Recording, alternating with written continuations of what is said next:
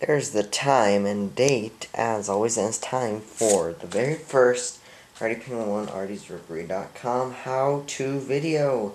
Today I will be showing you how to hook up an Otis Elevator button, how to power it up. Now, I got this elevator button off of eBay. This one is a Micromotion 3 push button concave flush screw connector. This is the current one that's wired up right now. Electric rating 6 volts DC. Part number AAA 23500 AK165. Mirrored brass. LED red LED. And then a clear ring body 1 contact.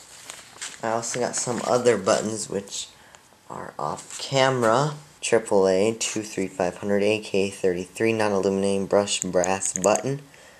So I'll be selling that button if you want it. Just go check the link in the description below. Also, we have a AAA 23500 AK19 mirrored brass green LED that has an amp connector like you saw on this button. I still need to get the connector so that way I can wire it up. If you want to wire an Otis screw connector button, you'll want to take a look first on the catalog. The link will be in the description below to the catalog.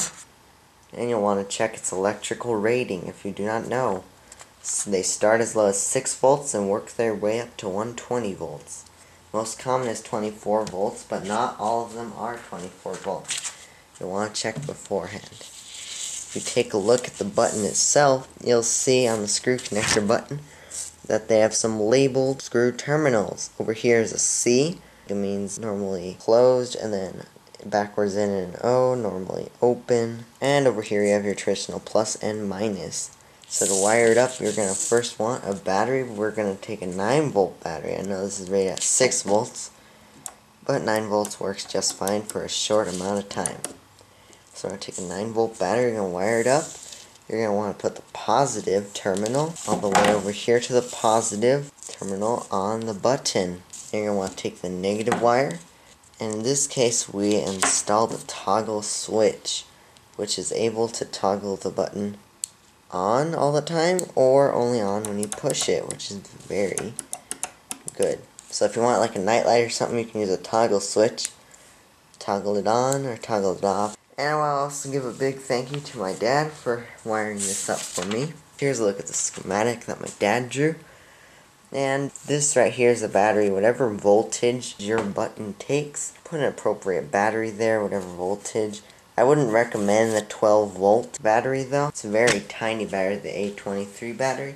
It only has about 50 milliamp hours in it. If you have a 24 volt button like these right here, you're probably going to want to wire 2 9 volt batteries together so they'll add the voltage to 18 volts. And the negative from the battery, if you want a toggle switch, goes to the toggle switch, and then another negative from the toggle switch and into the negative terminal. So that will toggle the light on or off, but to make it work when you press the button or complete the circuit, you're going to want to take another wire, in this case it's illustrated by the green wire, from the negative terminal on the button to the normally closed terminal, the C. Also, you'll want to take another wire from the battery to the normally open port right here on the button.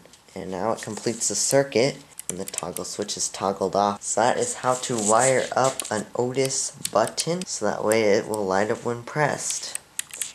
And like I said, the toggle switch is completely optional. You can wire it up 2 different ways, or you can wire it up one way like this and use the toggle switch to toggle between the two. So thank you so much for watching this video. If you found it helpful, go ahead and click the like button.